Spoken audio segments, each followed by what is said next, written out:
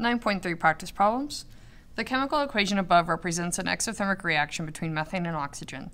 Which of the following helps to explain why the reaction is thermodynamically favored with a delta G less than 0 at 2000 Kelvin and 1 atmosphere?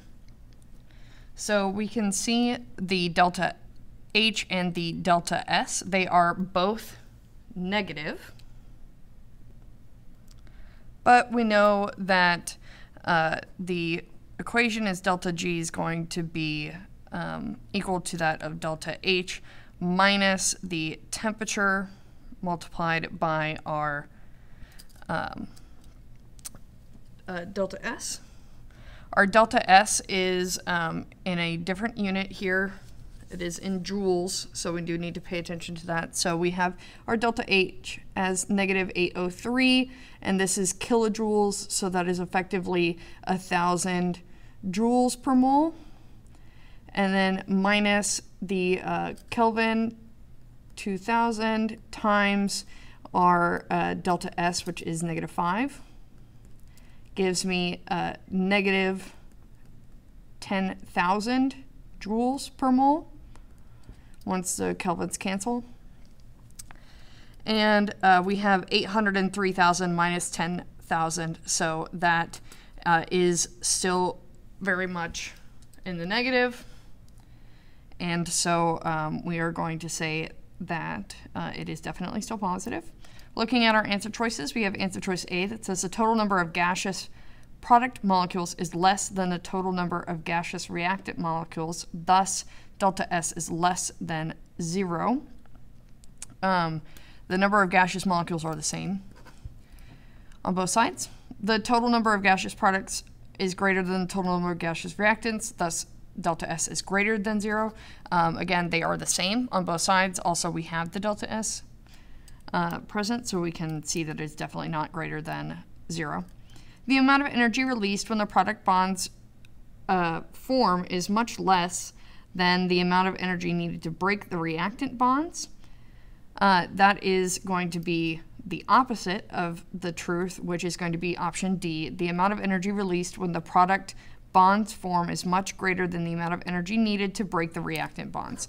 This is describing a favorable thing. That is definitely going to happen, is when we have overall the amount of energy required to break something being lower than what is required to build. Oxidation of iron is represented by the chemical equation above. Which of the following correctly explains whether or not the reaction is thermodynamically favorable? So we can see that our delta H is going to be negative and is large, and all of our answer choices state that. And so we're just going to figure out if this is favorable in terms of delta S. We are going from a grand total of 7 molecules to 2, and we are going from a solid and gas just to a solid. So this is increasing the overall order of the system, which means that the order is increasing, so we're going to be decreasing the overall amount of enthalpy, which means we can eliminate any answer choice that says that our entropy is increasing, is greater than 0, because we know that since we are going from solid and gas to just solid, we are decreasing the disorder, therefore we are decreasing entropy. So we can go ahead and eliminate those. Next up, we can go ahead and look at the differences between these two answer choices. So A states that there are more particles, including particles in the gaseous state, in the reactants than in the products. Thus, delta S of the reaction is less than 0. Those are the same sentence. Because delta H is large and negative, the reaction will be thermodynamically favorable at low temperatures. And the difference here is favorable at any temperature. So we need it to be at low temperatures when our delta H and our delta S are both negative. We need low temperatures in order for it to be thermodynamically favorable. So option choice A is going to be our best choice. The formation of hydrochloric acid gas from its atoms is represented in the equation above. Which of the following best explains why the reaction is thermodynamically favored? So we are going from two gaseous molecules to just one here, and so we are decreasing the entropy. So entropy is not going to be the thing that is helping us out here. But we do know that overall we want this to be thermodynamically favorable. We're asked to describe why it is thermodynamically favorable. And so that means that our delta G does need to be negative. Our delta G does need to be less than 0. So A and B can go ahead and be eliminated. And then we know that our entropy is decreasing. And so we can look between these two and see which matches best. So C says that delta G is less than 0 because although the energy is absorbed as a bond between H and Cl atoms form, entropy increases. We know that that is not true. We are decreasing entropy because we are decreasing the overall number of gaseous molecules. Option D says that delta G is less than 0 because although the entropy decreases, this is good, that is a correct statement, so that's looking good for us. Because the number of gaseous product particles is less than the number of gaseous reactant particles, the energy released as the bond becomes released as the bond between H and Cl of the atoms forms. So again, we eliminated A and B because delta G was positive and therefore not thermodynamically favorable, which is what we were asked to explain. We eliminated C because it told us that entropy was increasing, and it was not increasing because we were going from 2 molecules to 1 molecule. That left us with answer choice D, which explains that even though entropy is decreasing, we are still releasing a lot of energy as we form those new molecules. The reaction represented above goes essentially to completion. The reaction takes place in a rigid insulated vessel that is initially at 600 Kelvin. What could be inferred about the delta S of the reaction for the reaction at 600 Kelvin? So we know that this essentially goes to completion, which means that this is a favorable reaction, which means that delta G must be negative. So I can go ahead and eliminate option D because it states that delta G is positive. I can also eliminate A is talking about delta S. My apologies. I thought I was talking about delta G for a second. Okay, but we can go ahead and eliminate option choice D because delta G must be negative. In order for the overall reaction to be favored and for delta G to be less than 0, we need a positive delta S to happen, since we know that our overall equation is delta G is equal to delta H minus the temperature times delta S. So we need this to be rather large so that we can overall cancel out this positive delta H here. So we are going to go ahead and eliminate B, because if I had a negative delta S, then the negative times a negative would give me a positive, and that would give me an overall net of a positive delta G, which is not what I want. And we know that it goes to completion, so that means that it is favorable. So option A says that it must be positive since the reaction is thermodynamically unfavorable.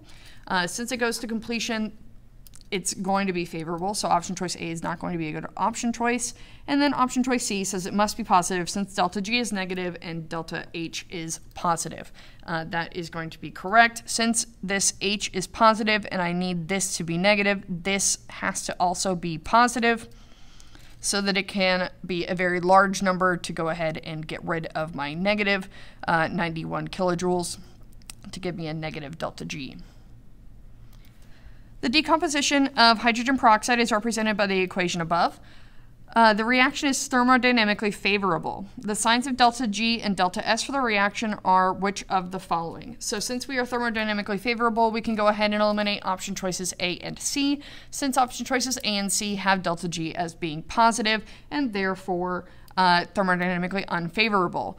If I want my delta G to be negative, and I am going to have this be my delta H. I'm going to overall look for my entropy to be increasing. We can also see that we go from an aqueous 2 molecules to 3 molecules, and we go from aqueous to liquid and gas. We are increasing our overall disorder of the system. We are increasing the entropy, and so answer choice B is going to be my best answer choice. The elements potassium and chlorine react directly to form the compound potassium chloride, according to the equation above. It is observed that the reaction producing potassium chloride from its elements goes essentially to completion. Which of the following is a true statement about the thermodynamic favorability of this reaction? Since it goes to completion, it is going to be favorable. So we can go ahead and eliminate anything that is stating that it's going to be unfavorable. And then I can see that I am going from solid and gas to just a solid. So I am decreasing my entropy, and so my enthalpy must be the thing that is driving this reaction forward. So option choice A, the reaction is favorable and driven by the enthalpy change alone, or only because I am, again, decreasing my disorder of the system, decreasing my entropy.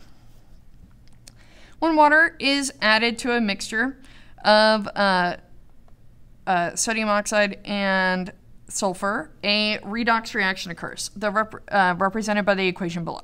Which of the following statements about the thermodynamic favorability of the reaction at 298 Kelvin is correct?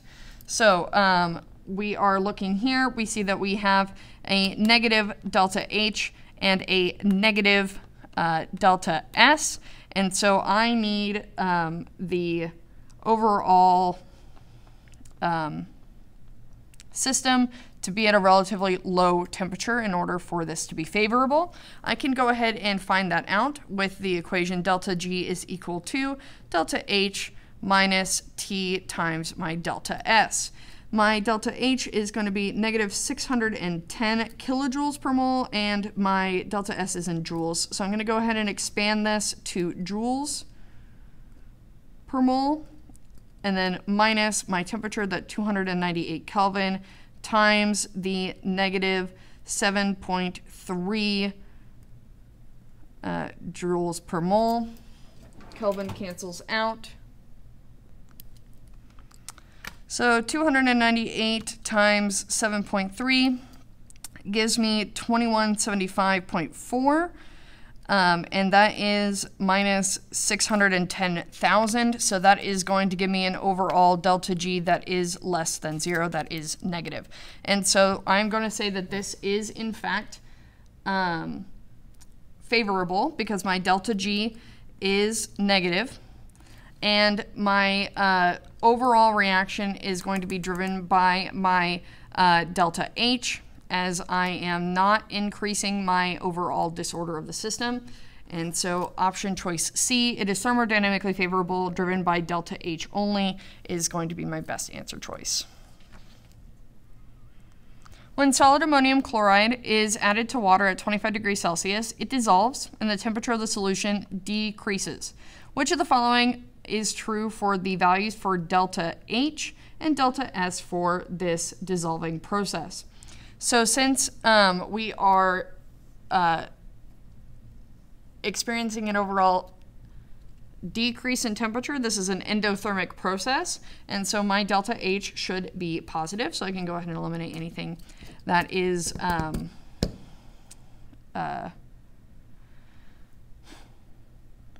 saying that my delta H is negative. And then I just need to deal with my delta S. My delta S, we are increasing disorder because we are going from a single molecule here to it breaking into two ions there. So my delta S should also be positive. So my answer choice is going to be answer choice A.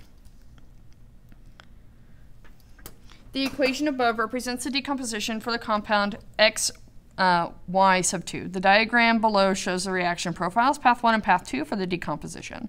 The reaction is thermodynamically favorable under standard conditions at 298 Kelvin.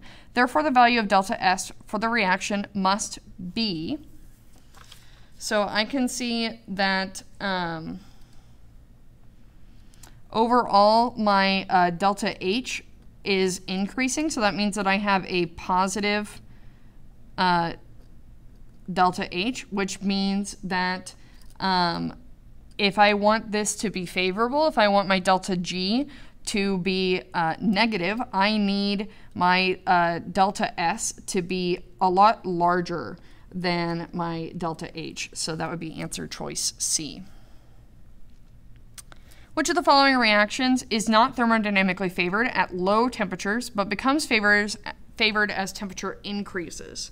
So it is favored when temperature is increased when I have a positive delta H and a positive delta S. So I am just going to look for when I have both positive delta H and delta S for high temperature, and that would be option choice B. That is the only one where we have both positive. Everything else has a mix of positive and negative, and so is eliminated.